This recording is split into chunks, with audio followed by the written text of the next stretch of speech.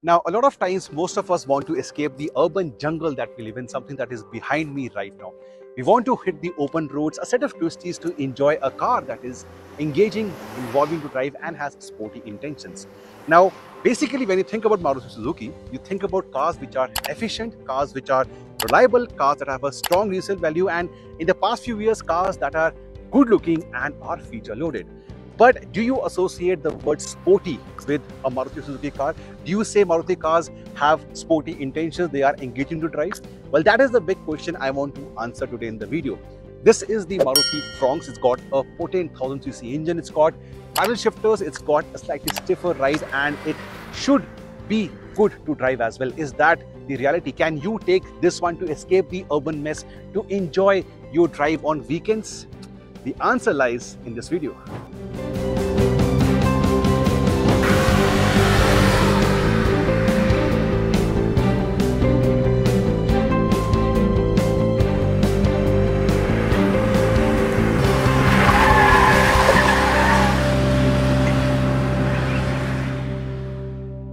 Now, first thing first, Maruti and Nexa, they call the Fronx an SUV. So I thought of putting the car away from tarmac in an off-road location to talk about the first parameter.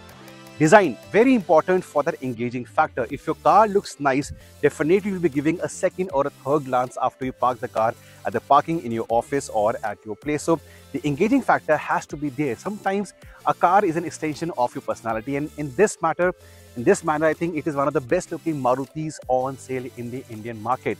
It's based on the Baleno. No, it's no two ways about it. It's a fact. It's based on the Baleno, and the Baleno seems to have gone to a gym and to a beauty parlor. Why a gym? Well, the extra muscular factor of the Fronx. And why a beauty parlor?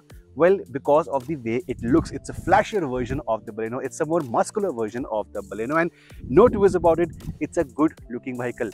A few factors that go in making the Fronx stand out from the crowd. Well, A, it's low, it's wide, so the whole stance is very aggressive. B, the LEDs all around, the front ones which also double up as indicators, or the rear ones. Look at this, even the connected feel over here, LEDs are lovely in my opinion.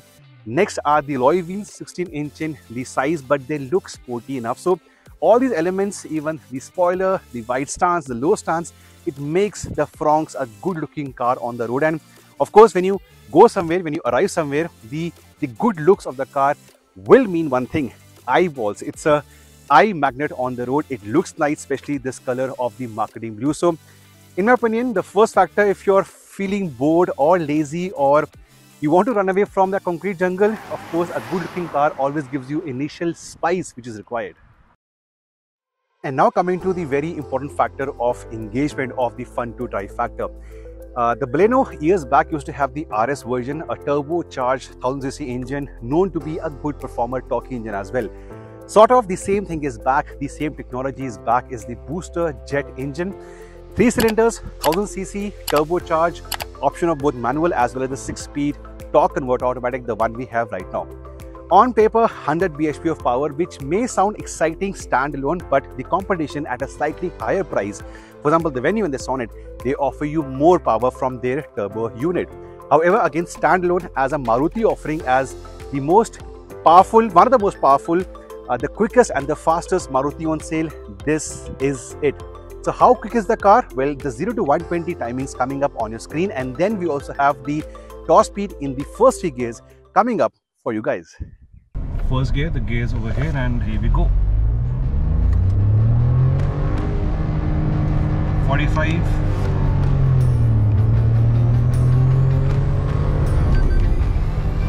80,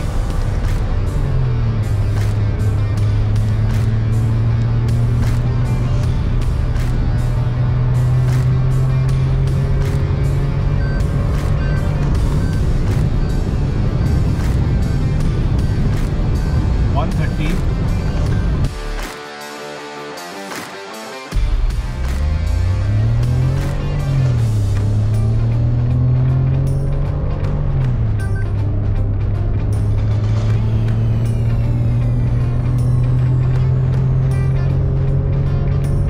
So in the second attempt, I'll actually move to the manual mode. This is the M or the manual mode, and the same can be seen over here. I'll be changing the gears through the paddle shifters. I'll shift at almost the 6000 RPM mark. Will that make a difference? Let's find out. Yes, wheel spin coming in.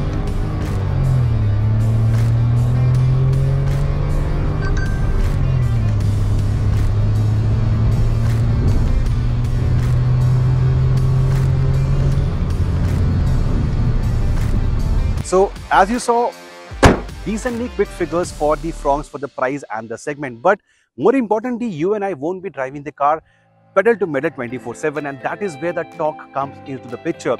The torque delivery from under 2000 RPM up till 4000 RPM is strong. So the mid-range of the car is definitely strong, something you need on twisties or something you need while overtaking faster moving traffic on the highways or on the city road. So that is a strong point. I'll talk more about it once I hit the road right away.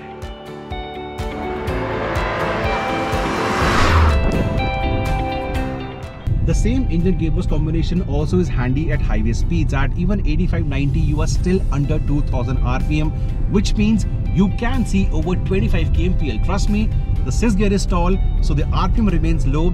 At 85-90, if you're gentle, you can get over 25 kmpl from the spirited turbo Fronx.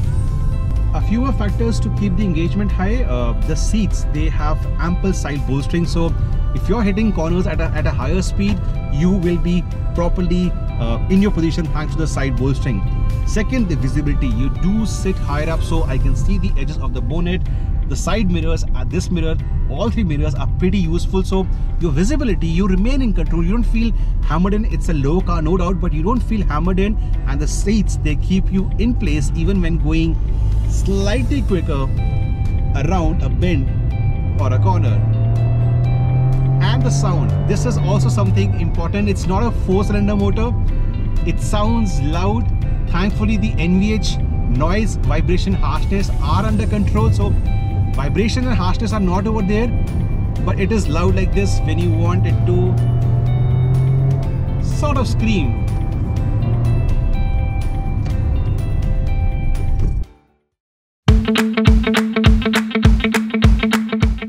And now the engagement factor on the inside.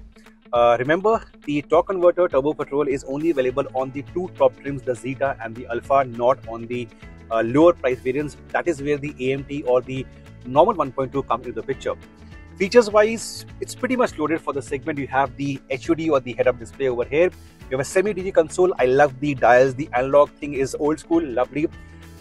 Good sounding, not great sounding, but good sounding audio setup with wireless projection for the Android Auto. You also have wireless charging and then ample places to keep your knickknacks from your decently large bottle holders on the door pads to a couple of cup holders over here. You also have space under the armrest. This, by the way, is adjustable. The seats need a special mention. They are spacious. This is a low car, but look at this. I stand 6 feet tall. I have approximately 3 to 4 inches of headroom. A plus point of not having a sunroof. Anyways, I'm not a big fan of the sunroof. So the seats are comfortable. You have ample space over here. Decent amount of features, and of course the paddle shifters, they do help a lot in the spirited driving point of view. This is the engagement factor on the inside. Even the color combination slightly on the darker side. Dark themes are always good for the luxury factor, and this one does that. A few things on the door pads over here. On all the 4 door pads, you have the soft touch materials. Very important because you're paying 13 lakh rupees ex-showroom. This is an expensive version, the turbo petrol automatic. 13 lakh rupees ex-showroom. These things do matter a lot.